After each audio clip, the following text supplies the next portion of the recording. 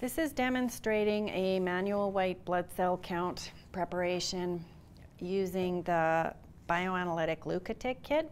This kit has replaced the Unipet, which was discontinued a few years ago. Again, I want to start out with a well-mixed, unclotted EDTA sample. Remove the top.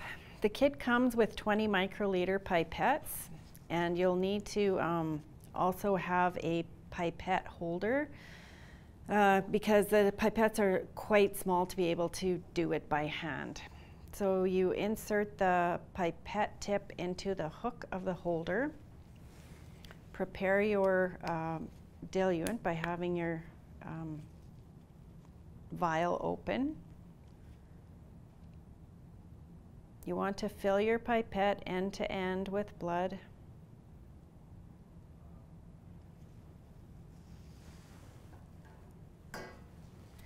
You want to wipe off the outside without sucking any of your sample into the Kleenex because you don't want extra blood on your pipette affecting your count.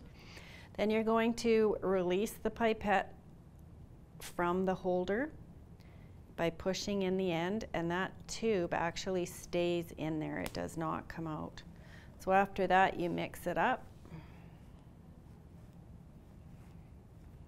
And you'll see that the pipette is in there with some of the well-mixed solution. It just stays like that. It takes a minimum of 30 seconds for the red cells to lyse, and the dilution is good for 4 hours for counting.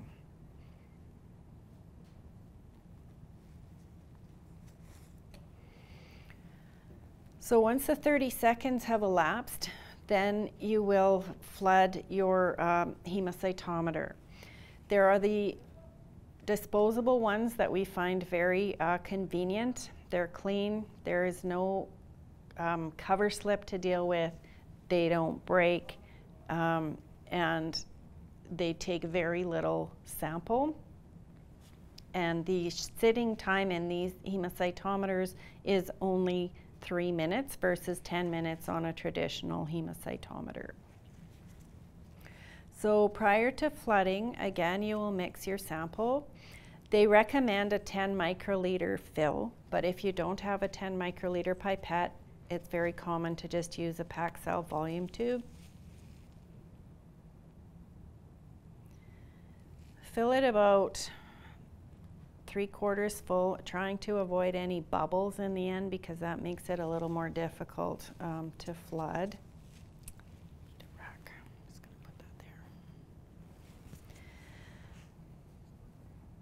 You'll notice that that little pipette that went in there initially stays in there. That's not what you use to flood your hemocytometer with. So you have a PCV tube.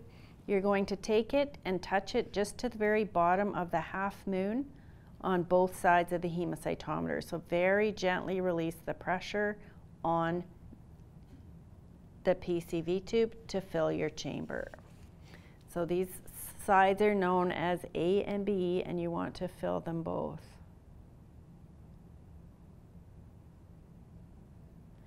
Now that is a well-filled chamber. An example of an overfilled chamber, which then you would want to redo, which happens if you let a large drop expel. So that's why you only want to use a very small amount of pressure. Sorry guys, upside down. So if you see fluid going past the end and you get a dark blue line like that, you've over flooded it. And then you want to start over because your result will be inaccurate.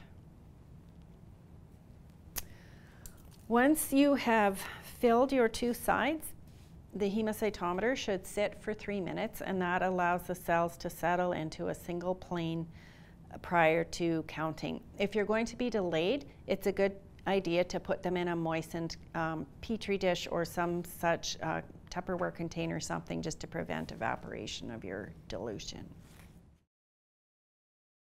For doing the manual white blood cell count on the disposable hemocytometer, this grid is what you will be looking for on your hemocytometer. You can actually see it grossly with the naked eye before you place it on the stage, and once you have it on there underneath the objective, so you shouldn't have any trouble finding your grid. For the manual white blood cell count, you're going to count, oh, if I had an arrow. Oh. The 4 large corner squares, so that's this one and this one, so all 16 of those smaller squares within the larger square. So the 4 corners is what you will be counting. So I'm going to move it onto the 10 power objective, which is what we actually do our counts on.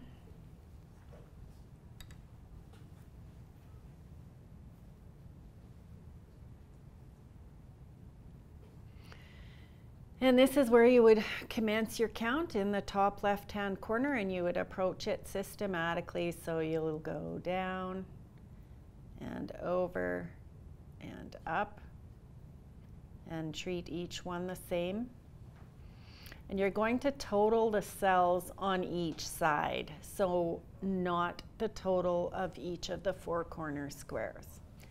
These small dots represent your white blood cells, and they're easier to appreciate under the microscope, I think, than they are on the screen here. So that's what you will be counting. You will find some cells that directly overlap a line. So for example, this one here is on the line, and this one here and this one here are on the lines.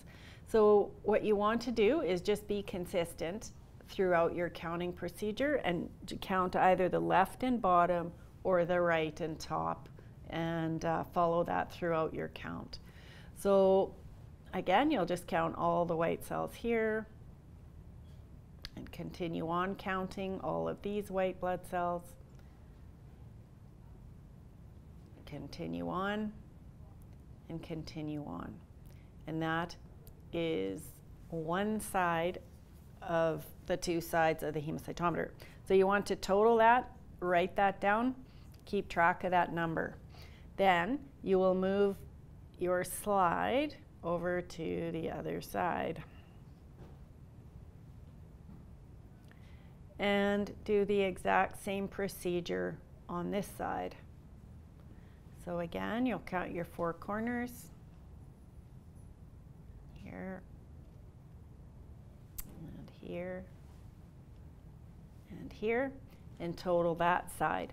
And we have provided the equation to then calculate your white blood cell count times 10 to the 9th per liter. In theory, the 2 sides should agree within 10%, but if the white count is high, that gets a little bit more difficult to adhere to. But if your 2 sides are out a ridiculous amount, then you'll have to reflood it. And that can happen from an uneven flooding to start with, or an unevenly mixed sample. When you do count them, you want to make sure that your substage condenser is low. If you have the condenser up too high, you will no longer see your cells because there's too much light flowing through, so you won't see them all. So make sure that your condenser is low enough that you can see your cells on there. And if you have counted it and then you go to look at a right game sustained slide, make sure you raise your condenser, because then you won't have enough light otherwise.